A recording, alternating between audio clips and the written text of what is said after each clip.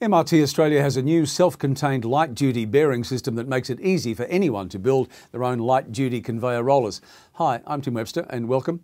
Now, these bearings are self-contained, so there's no machining, preparation or assembly required. To create a roller, just cut a suitable tube to length and then push a self-contained bearing capsule into each end.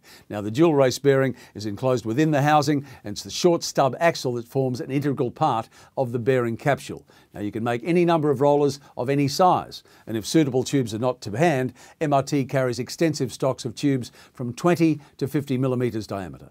For more details, you should go to mrtaustralia.com.au. I'm Tim Webster, and thanks for watching.